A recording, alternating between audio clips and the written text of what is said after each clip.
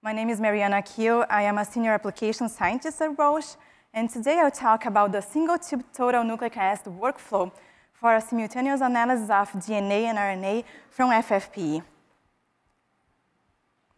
When data from both genome and transcriptome are analyzed from a single sample, this enables a variety of analyses that can help us to understand the genetics of either disease and normal phenotypical variation.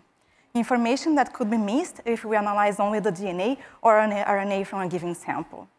However, most published studies do not integrate this data until the last step, until the analysis stage, after the genomic and transcriptomic data have been acquired in separate experiments, usually carried out sequentially or in parallel.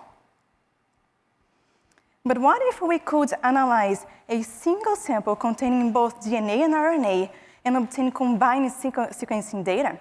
So here I will present a novel and streamlined workflow where FFPE DNA and RNA in a single tube together can be converted to libraries simultaneously for all steps of library preparation and target enrichment. So what are the advantages of a single tube DNA and RNA sequencing? First, it provides paired DNA and RNA profiling from the same biological sample and a deeper understanding of the tumor's behavior. The DNA can detect biomarkers such as SNVs, indels, and CNVs, and RNA reads can detect fusions, exon skipping events, splicing isoforms, and gene expression levels. This single-tube total nucleic acid workflow also conserves samples with usually limited availability, like FFPE tumor samples, because the exact same tissue section use DNA and RNA data. This workflow also results in shorter turnaround time and less hands-on time when comparing to performing individual DNA and RNA library preparation, either sequentially or side-by-side by two technicians, for example. And in addition, the RNA-seq data could provide orthogonal verification of the DNA variant calls. So how does this workflow work? The idea is to have the DNA and RNA in the same tube to be used as input into this workflow that combines the steps from the KAPA DNA and RNA library prep kits. This makes it possible to get much more information from each slice of the available tumor sample. First, the DNA and RNA are fragmented to proper sizes. DNA fragmentation is performed using an enzyme mix that was developed to generate low sequencing artifact rate, and the RNA is fragmented based on heat. Then the RNA is converted to cDNA, and a tag is added to specifically mark the molecules derived from RNA, allowing the discrimination of the DNA and RNA reads in the sequencing data. Then the double-stranded fragments that were originated from DNA and RNA are ligated to KAPA universal adapters containing UMIs or unique molecular identifiers. This way, a unique barcode is incorporated into each fragment from DNA and RNA, and true variants present in the original sample can be distinguished from errors introduced during the library preparation, enabling the detection of somatic mutations with greater accuracy. These ligated products are then amplified with KAPA UGI primers, which add the sample indexes. Both DNA and RNA libraries from a given sample receive the same indexes, ensuring that the reads will be tracked back to the same initial sample. And then target enrichment is performed to simultaneously capture regions of interest from both DNA and RNA together. Simultaneous DNA and RNA pre-capture libraries can then be completed in less than 5 hours, and from fragmentation to post-amplification beads cleanup. Library QC and target enrichment setup can be performed on day 1 for the hybridization to happen overnight. And on the day 2, captured libraries are washed and amplified, and this takes around 3 hours. So overall, it takes only 1.5 days to generate sequencing-ready target-enriched libraries from a sample containing both DNA and RNA as initial input. So next, the enriched libraries are sequenced on a Illumina instrument, and the raw reads are demultiplexed. Then reads with the same UMIs are grouped together, and consensus or unique reads are generated, filtering out PCR errors and duplicate reads. Then the RNA tags are detected, and the reads containing the tag are classified as RNA reads, and they go through the RNA-seq analysis. And the reads without the tag are classified as DNA reads, and they go through a DNA-seq analysis. Next, I will present some data using this single-tube total nucleic acid workflow using 4 different input samples, including FFPE with high quality and compromised quality. Also from FFPE samples containing known SNVs and indels, and FFPE sample with non-RNA fusions.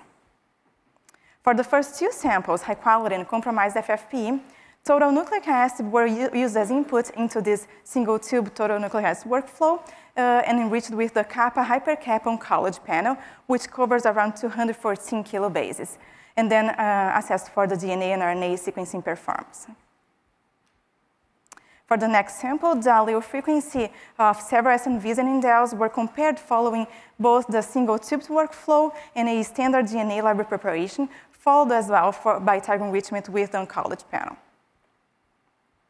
And the detection of 18 known RNA fusions were analyzed with this single-tube workflow, also followed by target enrichment with the oncology panel. So I will start with data from FFPE samples with variable quality. Here we have some key sequencing metrics of the DNA reads. The mean coverage of both high quality and compromised FFPE was similar and above 1000x. The on-target rate was above 86% for both sample types, which is expected for this panel. And the fold 80 base penalty, which represents coverage with uniformity, was similar between samples as well. For the RNA-seq analysis, the mean coverage of the compromised sample was higher than the high-quality one. And while this might seem counterintuitive, this compromised sample contained a higher proportion of RNA to DNA than the high-quality one. And the initial input mass into this workflow is calculated based on the DNA concentration. So since the relative amount of RNA varies between samples, this impacts the coverage of the RNA reads. The on-target rate of the RNA reads was also very high for both samples.